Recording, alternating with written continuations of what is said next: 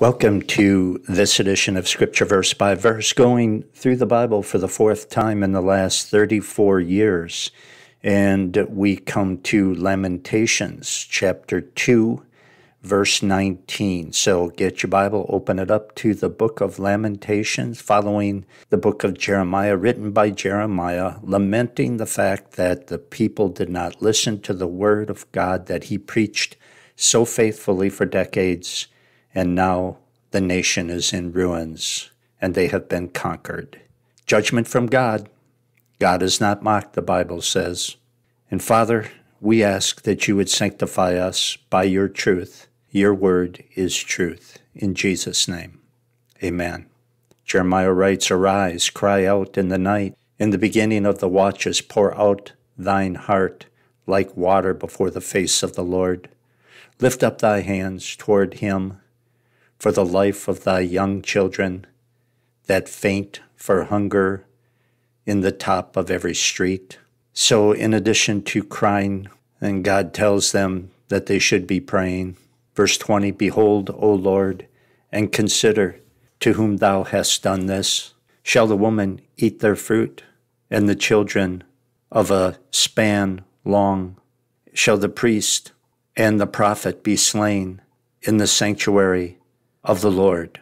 When God warned them, he warned them from the beginning.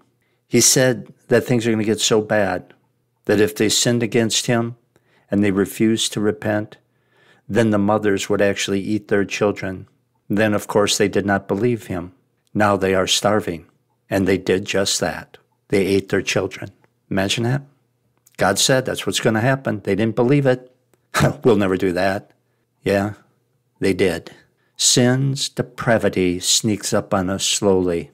And over a period of time, you will find if you tolerate sin, you will find yourself doing things that you never thought that you could possibly ever do. But man grows in depravity when they refuse to repent and they tolerate sin. It gets a little more depraved and a little more until finally they do the unthinkable. 21. "The young and the old lie on the ground in the streets. My virgins and my young men are fallen by the sword. Thou hast slain them in the day of thine anger. Thou hast killed and not pitied." In other words, no young men and no young women means no future.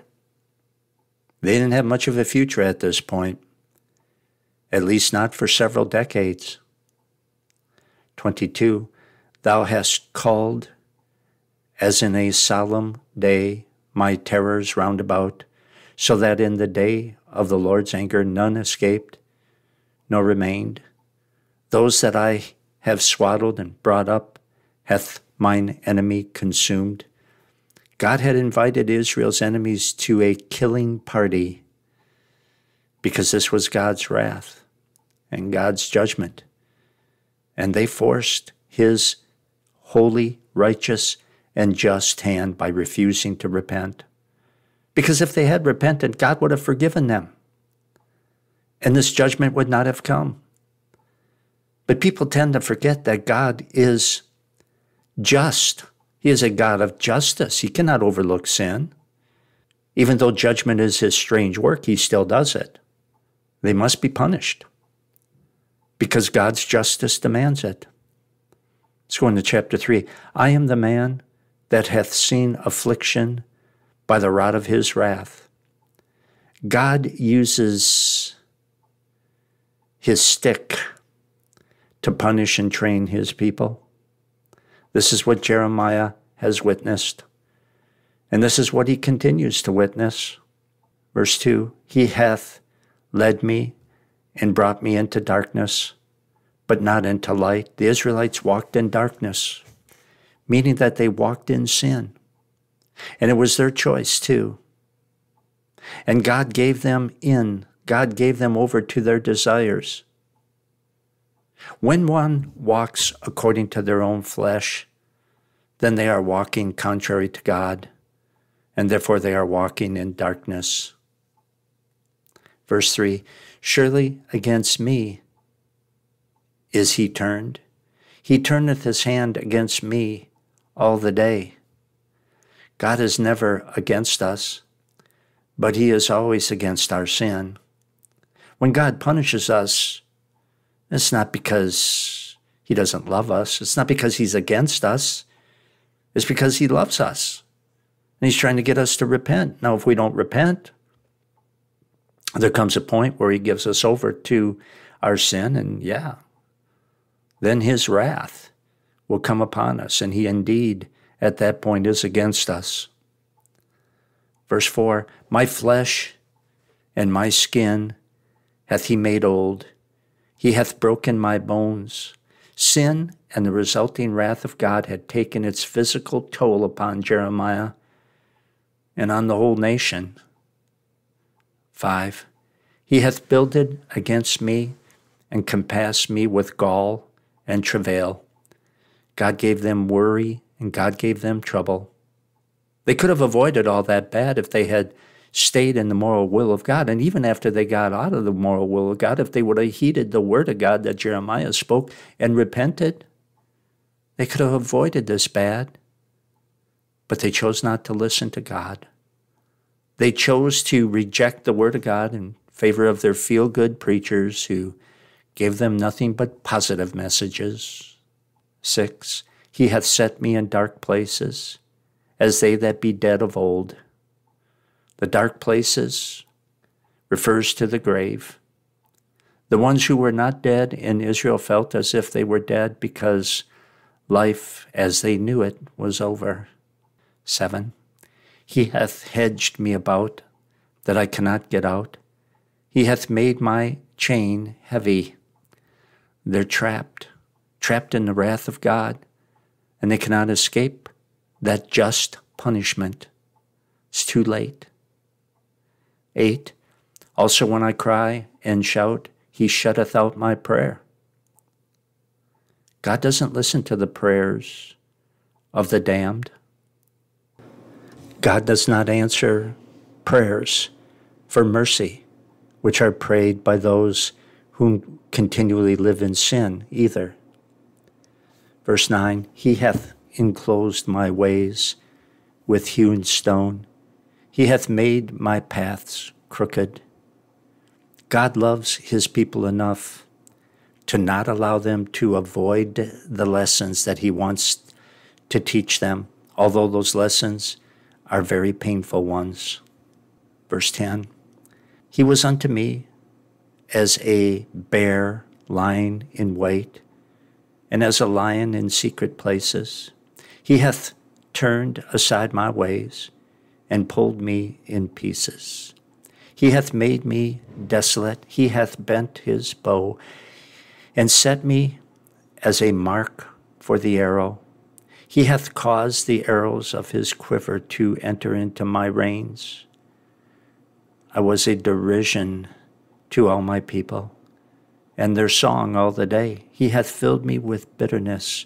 He hath made me drunken with wormwood. He hath also broken my teeth with gravel stones. He hath covered me with ashes, and thou hast removed my soul far from peace. I forgot prosperity, and I said, my strength and my hope is perished from the Lord. Remembering mine affliction and my misery, the wormwood and the gall, my soul hath them still in remembrance, and is humbled in me. Wormwood in Scripture means bitterness. When we sin, then we should remember that we have offended God. Never forget, when you sin, you have offended God. I don't care if you're a Christian or a non-Christian. When you sin, you offend God. That's why as a Christian, you feel terrible. When we sin, then we should think about how bad we are and how good God is. And that realization is the first step in the right direction. 21. This I recall to my mind, therefore have I hope. So the initial shock of God's punishment and the self-pity that went with it seemed to be wearing off somewhat for the prophet. And perhaps for the people too, they're starting to think straight. They're starting to understand that as bad as things are, that their sins actually deserve even worse. 22. It is of the Lord's mercies that we are not consumed, because of his compassions. Because his compassions fail not. They are new every morning. Great is thy faithfulness. The Lord is my portion, saith my soul. Therefore will I hope in him. Trusting in God's justice and his mercy during suffering, even when it is suffering for our own just punishment, that is a good thing. Continue to trust in God's justice and look forward to his mercy as you repent. 25. The Lord is good unto them that wait for him, to the soul that seeketh him.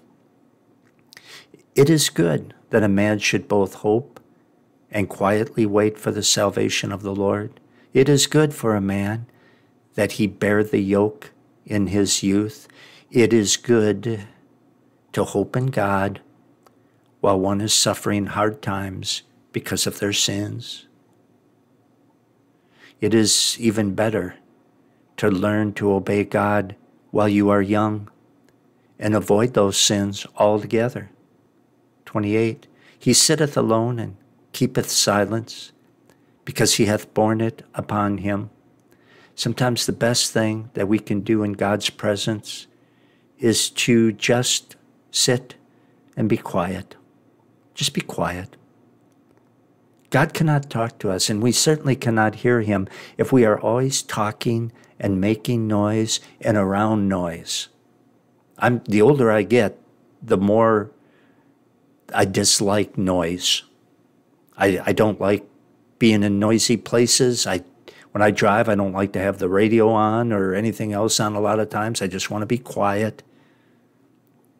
I want quiet. When I walk, I've walked for, 50 years for exercise every day, almost. And I've never liked noise. I've never liked traffic. When I walk, I like it to be quiet, because that's some of my best times with God, is when I'm just quiet and walking. And then, you can hear the voice of God. He can talk to your heart through just about anything that you see. Verse 29. He putteth his mouth in the dust, if so be there may be hope. Putting your mouth in the dust means to humble oneself before God. This is the only chance that anyone has of getting anywhere with God. You must humble yourself before him. 30. He giveth his cheek to him that smiteth him. He is filled full with reproach. Accept bad treatment from others without striking back. And this would be a sign of humility as well. Not getting people back, not retaliating. 31. For the Lord will not cast off forever. God lets his people suffer for their sins. I'm not talking about the unsaved. I'm talking about the saved today. He lets his people suffer for their sins.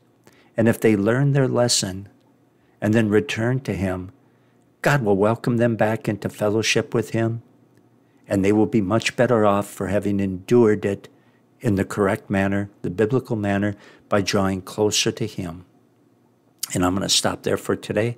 If you would like to study the whole Bible with me, you can at thebibleversebyverse.com. I mentioned at the beginning of the broadcast, this is the 4th series going through the Bible. Well, all 4 of those series are archived at thebibleversebyverse.com. So you choose the series and then the book of the Bible and then the chapter and then the section, and then click and then listen. All you need to bring is your Bible to thebibleversebyverse.com. And if you would like to be a part of this ministry, you can be by praying for me and praying for the Word of God. And also, when you take a break from studying at thebibleversebyverse.com, if you would, go to the front page, click the donate button, and prayerfully give as the Lord may lead. Let's get out God's Word together. It's the most important work that we can do. Give it out straight, the whole counsel of God. Until next time, so long.